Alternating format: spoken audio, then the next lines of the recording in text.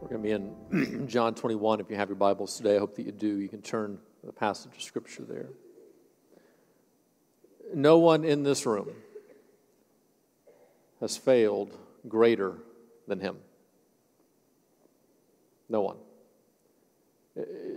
Your shortcomings might equal his, but they're not greater. Peter's sin was as bad as it could get. And it wasn't his first time. It wasn't his first failure, but clearly this has more of a magnitude than all the others, but the others were bad too. He had this tendency of not being able to understand what Jesus said. Jesus would have to repeat himself, explain it to him a little bit more. He had been one of the ones holding the children back from Jesus that caused Jesus, the text says, to be indignant with the disciples. He had the opportunity to walk on water, but not the faith to hold him there. And yet at the same time, he had the arrogance to actually have a discussion of whether or not he was the greatest among all the disciples. He actually rebuked Jesus, which caused Jesus to say, "Get behind me, Satan." When Jesus needed him most, he fell asleep. And yet none of those failures come even close to comparing to the fact that he denied Jesus 3 times when he said he wouldn't. Jesus had predicted it, and he in his arrogance said, "Oh, I would never do that. Yeah, the rest of these guys might fail you like that, Lord, but I'll never fail you in that way." And then he did. And then his friend died. And in his mind, it was over. It's one thing to fail a friend. We've all done that. But to fail a friend in a way that you can't make it right. You can't go back and say, "I'm sorry," and now Jesus is dead and Peter has failed. Can you sense what was going through his heart? And yet, we know the rest of the story. Jesus rose again. And while Peter had to be overwhelmed with joy over that fact and excitement for his friend and knowledge of what that meant for the kingdom and the message that would push on out from that, he still had to have these questions in the back of his mind, and probably not even a question, but probably a certainty within his own mind that yes, the kingdom will move forward. Jesus is going to clearly be Lord, but I've lost my chance. And he had to think that his failure was so great that he could never come back. I don't know if he was there when Jesus appeared to the disciples in the room. Maybe he was, and he was just over to the side, still associated, but so shamed that he was separated even in a small room. Maybe he wasn't there. But we do know in John 21 that the text tells us stories about the disciples being out fishing. Now, a lot of commentators like to make a big deal out of this, that Peter had gone back to his old way of life, and maybe that was going on, or maybe Peter was just hungry. And so they were out fishing. They weren't having much success, and as the sun began to rise, they saw this figure up on the beach, and the figure called out to them and said, "Hey, are y'all having any success?" And they cried out, "No." And the guy said, "Well, cast your nets on the other side, and when you get so hopeless, you'll take random advice from somebody standing on the beach." And so they cast the nets on the other side, and the fish began to teem out. And one of the disciples in that moment recognized the miraculousness of the moment and says, "That's the Lord." And Peter, now so maybe overcome by all his guilt, but yet still longing to be with his friend, now excited about the resurrection. Peter, having been separated from his friend from so long, almost in a Forrest Gump, now seeing Captain Dan sort of way, doesn't even take time for the boat to get in. He just dives in and starts swimming toward Jesus. It's a beautiful picture of repentance, I think. Of returning back to God, of not caring what everybody else thinks, of so desiring to be right with God that it doesn't matter. You don't have to wait to do it in the right way. You just dive in and start swimming toward Jesus. If you don't know what to do today, dear friend, just dive in and start swimming toward Jesus. The rest of the disciples get all the fish. They get up on the shore. And it's there that we have one of the most soft, beautiful, seemingly minor pictures in all the Bible. Jesus, the creator of the universe, started a fire. Notice this. He started the fire, we assume, long before the fish were ever caught. And they bring the fish to Jesus, and he cooks them up and has breakfast. When we preached on this passage 6 years ago, we took just that story and said, isn't it just like Jesus to make himself known through both the miraculous and the mundane? That he can use both. He can use the power, he can use the flash, he can use the show, and yet he can just as simply use breakfast to show his character and his loving kindness and his nature. And so whether you're working miracles today or simply cooking lunch, you can bring glory and honor to God right where you are. And as he's cooking breakfast, we pick up the story beginning in verse 15. When they had finished breakfast, Jesus said to Simon Peter, Simon, son of John, do you love me more than these? He said to him, yes, Lord, you know that I love you. He said to him, feed my lambs. He said to him a second time, Simon, son of John, do you love me? He said to him, yes, Lord, you know that I love you. So he said to him, tend my sheep. He said to him a third time, Simon, son of John, do you love me? And Peter was grieved because he said it to him the third time, do you love me? And he said to him, Lord, you know everything. You know that I love you. Jesus said to him, feed my sheep. Truly, truly, I say to you, when you were young, you used to dress yourself and walk wherever you wanted. But when you are old, you will stretch out your hands, and another will dress you and carry you where you do not want to go. This was said to him to show by which kind of death was to glorify God. And after saying this to him, he said, follow me. Peter turned and saw the disciple whom Jesus loved following them, the one who had been reclining at the table close to him and had said, Lord, who is going to betray you? And when Peter saw him, he said to Jesus, Lord, what about this man? And Jesus said to him, if it is my will that he remain until I come, what is that to you? You follow me. So the saying spread abroad among the brothers that this disciple would not die. Yet Jesus did not say to him that he was not to die, but if it is my will that he remain until I come, what is that to you? We're in this series called Back to Faith, and we're working with the basic image that generally speaking, the great temptation for us is not to run from God, even though some do. Generally, a traumatic event in life happens or something like that causes a great deal of emotion, then we run in anger from God. But for the vast majority of us in this room, that's not a danger, it's not a threat. Our danger, our threat is that we will slowly drift from Him. We will fail to put the proper disciplines in our life. We'll fail to stick close to Jesus in what we're doing. And slowly over time, without any intention of our own, we will just slowly begin to drift away from what we know to be true and right and from who we want to be and who God wants us to be until maybe a month has passed or 6 months or a year or a decade. And the next thing you know, we don't even know who God is anymore. We're uncertain. We're uncertain if He will even welcome us back, if we want to even come back.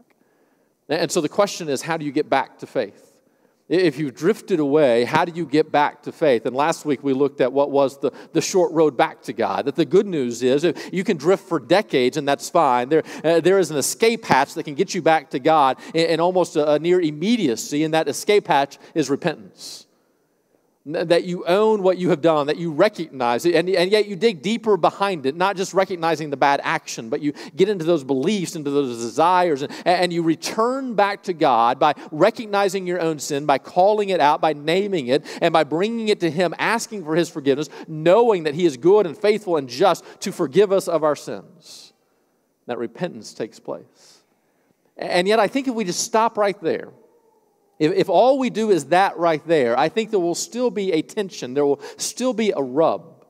Because while we will be close to God, and while in His eyes we will be back with Him, until you and I feel restored, until we feel the love of God within our own lives and truly believe what He says to be true about us, we still won't have that close connection with Jesus that we want. I think that was the story of Peter here. You can almost see a visible sign of repentance by him diving in and swimming back to Jesus. And yet, I can't help but think that as they're eating breakfast, there was still a tension on the beach that day.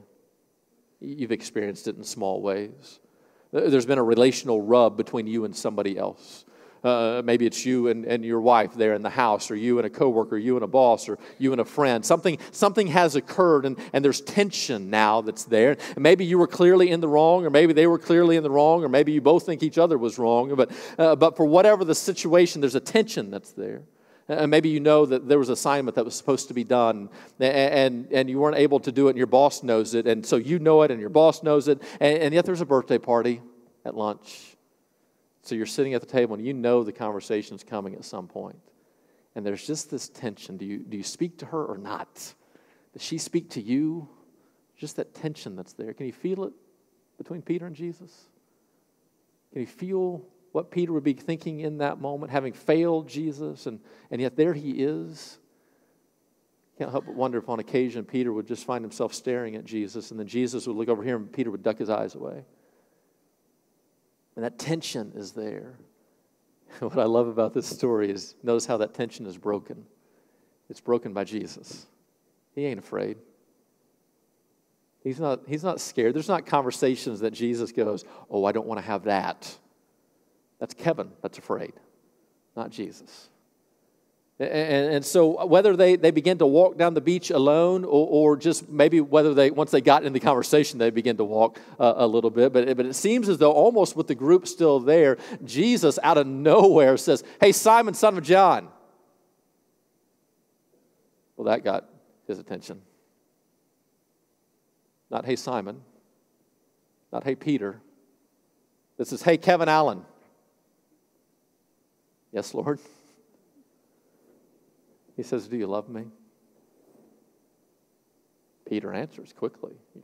You know, yeah, I love you.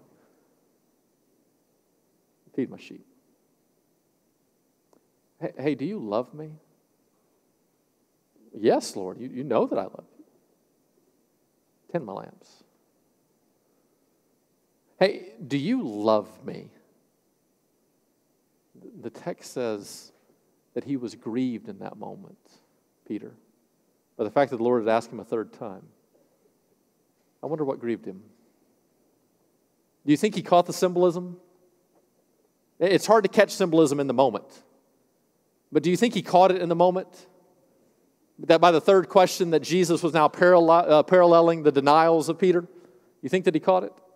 A lot of commentators like to make a great discussion here. There's some nuance that's going on in the Greek language here, and different words are being used, and they like to bring that up, and I'm sure that's important. But you know what gets me about this passage? I think there's something far deeper going on than just nuance of language. I think Jesus in this moment is trying to get Peter to understand the depth of his love for him. Notice what the question is not. Notice the question that Jesus asked is not, hey, Peter, do I love you? Isn't that the question going on in Peter's mind? Isn't that the real question of Peter? Hey, I've messed up. Do you still love me? Isn't that our question? Whenever we walk away from God, whenever we sin, whenever we know we're not doing the right things, isn't that our question? How could God still love me? Knowing who I am, knowing what I've done. Do you still love me, Lord? And yet Jesus didn't look at Peter and say, hey, do I still love you? That's what the mob boss would have asked, right? That's what he would have asked. Almost playing with Peter like a pawn of, what am I going to do with you? In the same way I rescued you out of the water, I could sink you in it. In the same way I raised people from the dead, I could take you out of it. And yet that's not the question that's asked. Notice that's not the question that's ever asked. The only one ever doubting the love of God for us is us. Jesus always loves us. You never have to ask that question, Lord, do you still love me? He will never even ask it of you. Do you think I still love you? The hindrance between Peter's relationship with God is not God. It's Peter. The question is, Peter, do you love me? Are you still on board with me? Because I'm still right here with you. And what Peter doesn't know is, as you ran from me, as you denied me, in reality, I ran with you, and I was right beside you all along the way. It's true for all of us. It's one of the bad news, yet good news of God, and that's bad grammar, but it's great theology. It's the concept of wherever you go, God is with you. He's with you. There's nothing hidden with God. Everything is seen. Everything is exposed. And that's horrific news because that means God knows more about your sin than you even know about yourself. But that's tremendous news because it means you can never get away from Him. He's always right there beside you. It may feel like you've run from God. It may feel like you've drifted from God. And maybe you have emotionally, physically, psychologically, spiritually. But the reality is as you've drifted away, God has been right beside you. You can't get away from God. He's right there. And so whether you're at the funeral home or in the hospital or whether or not you're in the empty bedroom and your spouse is no longer there, God is with you. Messed up in the midst of your addiction, strung out, hung over, wherever you are, God is with you. And so the question He's asking is, do you love me? And yeah, 3 times is this great symbolism. And it's great theological fodder, but I think there's more going on than that. I think the reason Jesus asked this 3 times is to really begin to drive home into the life of Peter what's going on. It's easy to answer a question once, especially if you answer it the way you think it's expected to be answered. I remember growing up in Sunday school, right? God loved those Sunday school teachers when we were in 4th, 5th, and 6th grade, right? I mean, they're faithfully every single Sunday trying to proclaim the gospel to us, and we are just a bunch of idiots, right? And so they were going to start the class now with a good discussion, just try to get everybody talking, right? And we feel the pressure that's on. And so they might even ask, hey, who won the ball game yesterday? And we, in the heat of the moment, say, Jesus, right? That's just the way you're supposed to answer things, just whatever, Jesus, whatever it is, right? It's so easy to answer, do you love me, with yes. It's so easy to answer the doctor, hey, do you think you can take care of your ailing dad at home? Yes. It's so easy when the dad asks the college-age daughter, hey, do you love him? Yes. But whenever you ask it again, it becomes a different story.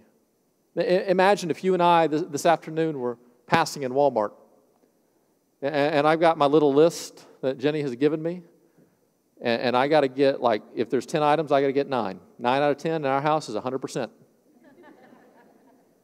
It's 100%. So I got to get 9 out of 10, so I'm going down the aisle, and Jenny's going, when do you go to Walmart? It's an illustration, honey. So I'm going down my list, and I pass you. And as we pass, what do I say? I say, hey, how are you? What do you answer? Fine. Good. But what if I said, oh, good. What if I turned around and said, hey, how are you? Well, even then you'd be tempted to say, oh, I'm good. But what if I stared you in the eye and I ask again, how are you? You see, the first time you answer it with a trite, I just assume they want to hear Jesus or I want to hear okay kind of answer. The second time is a little bit more of a defense mechanism of, I know you want in my life, but I don't want you to come in my life because I might lose it right here in the middle of Walmart. But by the third time, you can't hide it any longer. The makeup begins to run. What's just below the surface begins to expose itself. And the pain that you were trying to lock away comes out with the third question. I think what's happening here is Jesus is trying to move past the surface. He's trying to remind Peter, we're okay. We're okay because the only question in our relationship ever is, do you love me? Because you know I'm always going to love you. And yes, you've messed up, and yes, you denied me, but you know what? Everybody did. And I died for you. And it's not a case with Jesus and the disciples in the same way that it's not a case with Community Bible Church that we're going to be extremely gracious for those outside of our circle, but for those inside of our circle, we're going to be religious and judgmental. It doesn't work that way with Jesus. It doesn't work that way at Community Bible Church. The grace flows just as freely inside this room as it does outside this room. The grace flowed just as quickly to the disciples as it did through the disciples to everybody else. Everybody stands in need of Jesus' grace. And so I think Jesus asked the first time, and Peter said, of course. And he asked the second time, and Peter said, absolutely.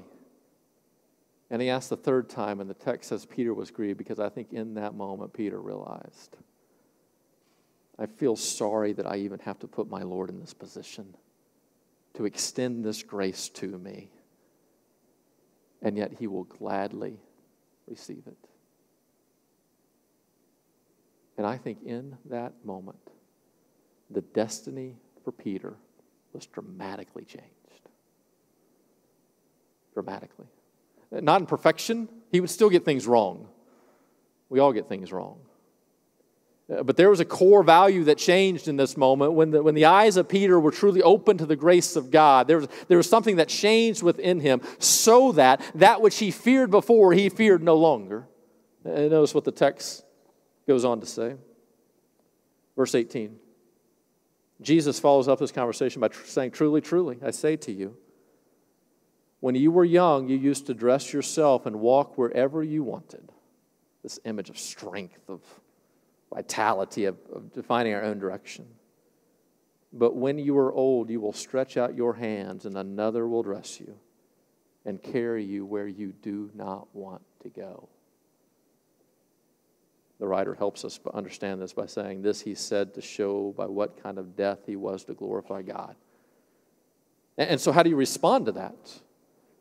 How do you respond? Peter, your life is about to change in a dramatic way. You've been this self-sufficient, kind of powerful guy, but now that you're growing older, what's going to happen is your life is going to take on a different direction, and in life, you're going to have to submit yourself to the will of other people. You're going to suffer now in a way that you haven't before. And the only response Jesus has to all of what he's saying is, "And so, follow me." And what's amazing to me about Peter is he seems to accept it. Now, Jesus didn't go into gory detail of what would happen. I find that interesting, and it's true for all of us. He might give us a glimpse of what the future might hold, but he doesn't go into the details of what's going to take place because he desires from us faith to trust him in the midst of whatever situations and circumstances he leads us into. And so he's asking Peter to now walk into the darkness with his preview of things aren't going to be the way they used to be, and yet you don't know exactly what that means, but just follow after me. And so Peter goes. And don't miss the transformation that's taken place here.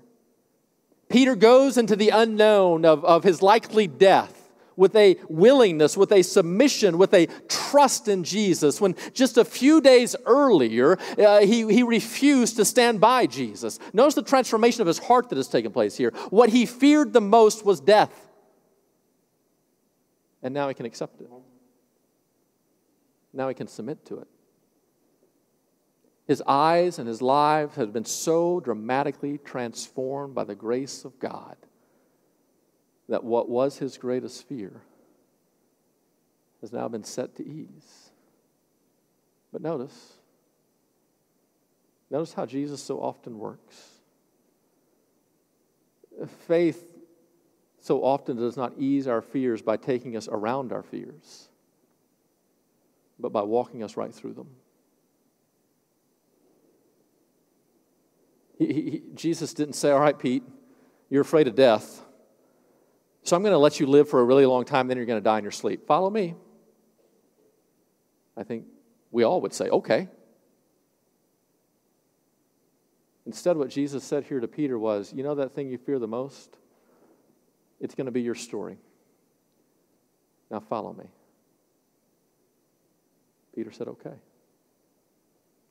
But how? It's because I think for the first time in his life, he truly experienced the grace of God. He had sinned before, but this one was pretty well known. This one was undeniable.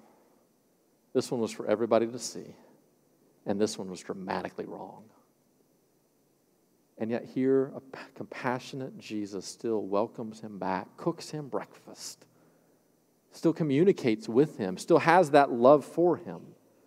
And having received the grace of God, Peter is now able to walk whatever path is before him. And I think that's true for all of us.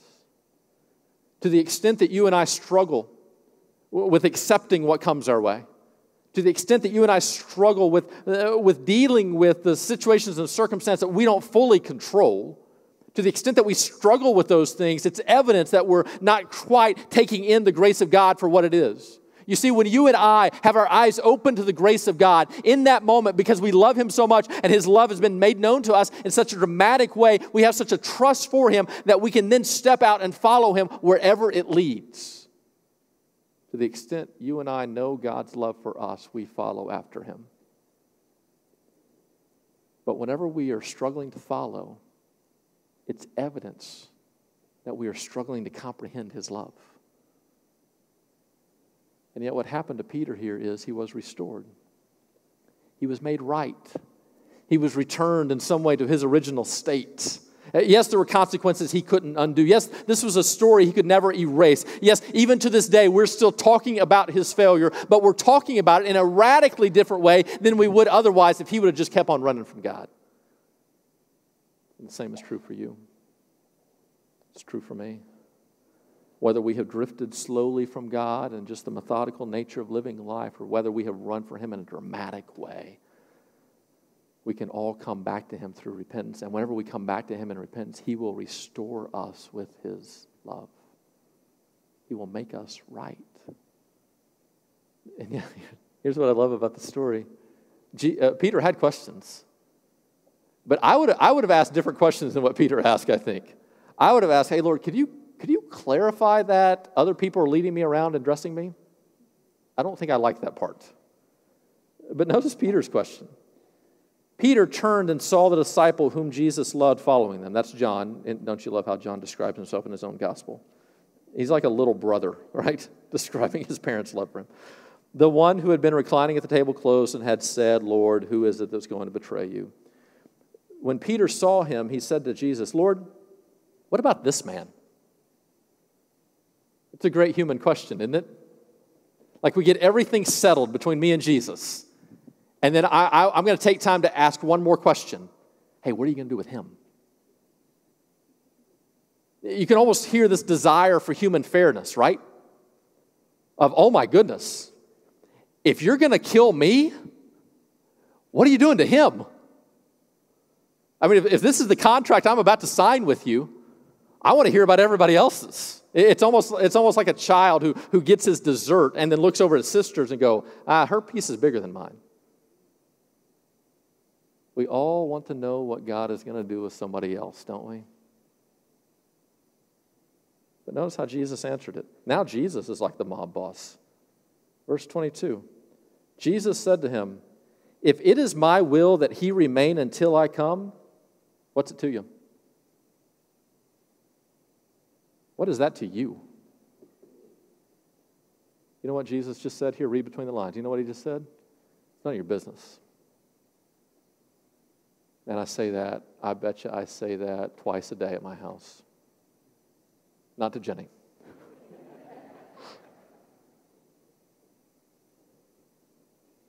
Ella will ask, what's Silas' punishment going to be? It's none of your business.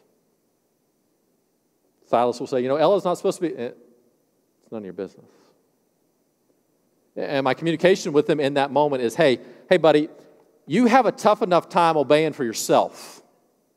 You need to worry about you and let her worry about her. We have enough on our plate here. The task before you is difficult enough. You need to worry about you. You know what I think God would want to say to us today? You need to worry about you. You got enough on your plate. You don't need to be wasting time wondering what's God going to do with him. How long is God going to allow this sham to go on? How's he going to take this one down? How's he going to deal with this shame that's over here? We don't have time for that. The task before us is too great. Our own sinfulness is too much. Our own inability is too great. Our temptation to look at other things and be distracted away from Jesus is too much. We don't have time for anything other than Jesus himself and our own need to follow after him. And so we need to focus on that right there. What's God going to do with my ex-wife? Well, now he got personal. It's none of your business. What's God going to do to that boss that unjustly fired me? It's none of your business. How long is God going to allow that arrogant fool to keep on his way up? It's none of your business. The task before you is to follow God. No matter where you are, no matter what's going on within your own life, the task is to follow. And it's amazing to me that every time that we ask a future question, God gives a present command. He doesn't answer it. God, what's heaven going to be like? It doesn't matter. Follow me. God, where's my end going to be? It doesn't matter. Follow me. God, who am I going to marry? Hang on. Just follow me now. God, how's this relationship going to make it? It doesn't matter yet. Just follow me right now, right where you are. But what am I going to major in? Just follow me. But where am I going to live? Just follow me. But are they going to fire me? Just follow me. But how's this diagnosis going to come out? Just follow me. Am I going to live or die? Just follow me. Whatever future question you're asking today, it doesn't mean that it's wrong to ask. You can ask, but let me tell you about the character and the nature of God. Whatever future question you ask, you're probably not going to get an answer, but you are going to get a command, and the command is follow me. No matter what happens, no matter where it goes, no matter if the marriage makes it or breaks it, follow him. No matter if you struggle with that addiction forever or if you overcome it, follow him. No matter if your family leaves you or sticks beside you, follow him. No matter if your company rises or falls apart, follow him. No matter if your income rises or falls, follow him. No matter if everybody knows about your sin or nobody knows about your sin, follow him. No matter if this church explodes or if it implodes, follow him. Wherever you are in life, in whatever situation and circumstance, you can hope for better things. You can pray for better things. You can beg for better things. You can desire for things to be different. You can work hard. You can do all those things. But wherever you are today, follow him. That's all Peter had to do. But he had denied the Lord in so many ways. How was he to make that up? You don't have to make it up. You just have to follow in the moment. You know what amazes me about this story is with Peter and John. There could not be, I don't think, two men to have such similar stories, both disciples, both walking with Jesus, both seemingly in the upper echelon of what it means to be a follower of his. Both right there, both fail him in the midst of the crucifixion, both are right there after the resurrection and now are part of what's going to go on in the early church, both of them right there. And yet, they live these drastically different lives from this point forward. Tradition holds that John wouldn't live forever, but he'd lived for a long time. And it wasn't all easy. He was exiled into the island of Patmos, a punishment by the government, and yet a reward from God. Because while he was on that island at Patmos, God gave him a revelation that we still talk about today, a revelation that still confuses me today, called the Book of Revelation. A great reminder that in the end, God always wins. The story is told that he died as an old man on a deserted island. And yet Peter in just a few years, he would definitely help found the church. Clearly the promise of Jesus, upon this rock I will build my church, definitely came true. And yet in just a few years, Peter himself would be martyred for his faith. That which he feared the most came true. But notice, when he knew God's grace, that outcome was okay with him. God did not save him from death. God empowered him through death to glorify God. The story is told that as Peter went to be crucified, that he objected. But he objected not saying to the soldiers, hey, save me. He made a request. He said, I am not worthy of being crucified in the same manner of my Lord. Could you crucify me upside down? And the man who, out of fear of the possibility of death, denied Jesus and ran, now having been restored and having seen the grace of God, stood in the face of death and glorified God. God can restore you. If you've drifted from him or run from him, if everybody knows your sin or nobody knows your sin, there is a short road, and it is the same road for all of us back to God. We repent. We return to him, and however we return to him, he restores us, reminding us of his great love for us. And then he sends us on our way, and the only task before us is not to make up for what has gone wrong. The only task before us is to follow him in whatever outcome may be. Why do two people get cancer and one overcomes it and lives a lifetime, the other one dies? I don't know. But whichever one is true of you, follow him. Why do two people start in the same company and they rise to the same levels when all of a sudden one day one gets promoted and one gets downsized? I don't know. But whether promoted or downsized, follow him. Why do two people get married and they both have their deep struggles and yet one stays together and one breaks apart? I don't know. But married or divorced, follow him. Why is it that we can all sin, and yet for some, our sins are never really publicly known, and for others, they're cast in the headlines? I don't know. But whether unknown or known by all, follow him. In every situation and circumstance of life, what God has called us to do is very, very simple. It's to simply follow him today, trusting that he will take care of tomorrow. Would you bow your heads in prayer with me?